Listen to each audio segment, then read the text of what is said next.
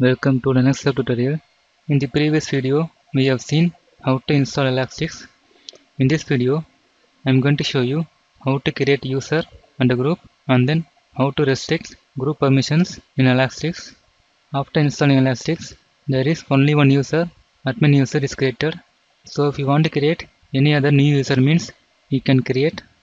For the user, you can able to restrict some of the permissions from Elastix.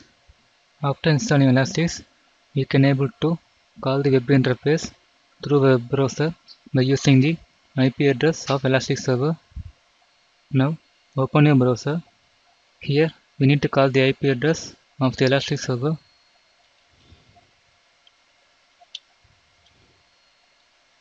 This is the IP address of my Elastic server. Now enter it.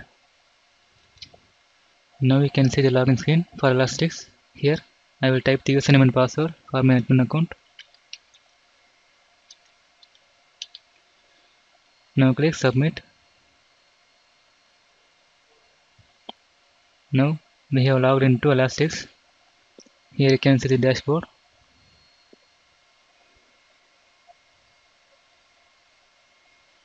In the left side panel, you can see some of the controls: system, agenda, email, fax, PBX, IM, reports, extras, add-ons, my extension, security, and history. Now click here, system. Here we are going to discuss about users. Click users. To create user, click here. Now you can see there is only one user, admin. Now I am going to create a new user. Now click here, create new user. Create login name for the user.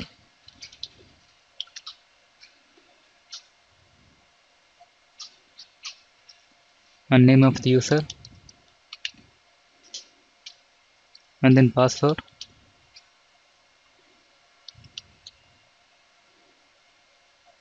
And choose the group you want to add. If I choose administrator group, the user will be added into the administrator group. I will choose operator. Here the user will be added into the operator group. And then you can able to choose the extension. Now these are the required things to fill up to create a user. Now click save. Here the user will be created. Now let's create new group. Click here, groups. Here I can see 3 groups are available: administrator, operator, and extension. Now click create new group. Here type the group name.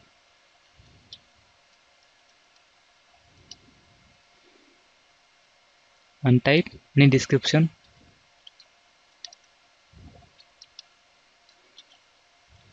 Now click save. Now the group will be created. After creating user and group, you can able to edit anytime. If you want to edit the group means choose edit. By the same way, you can edit user. Click edit. Here we can change the group of the user.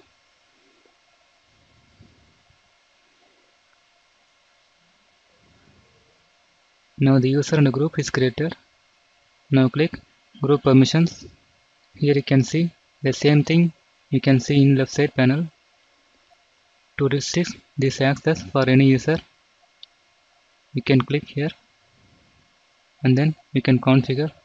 If you uncheck this means this option will be disabled for the respective user and group.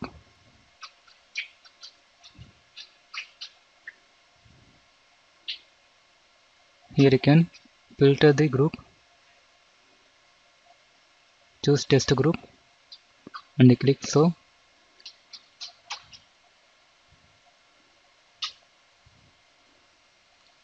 If you want to enable this option for users or group means you can check here, otherwise you can uncheck. By the same way you can able to enable any option.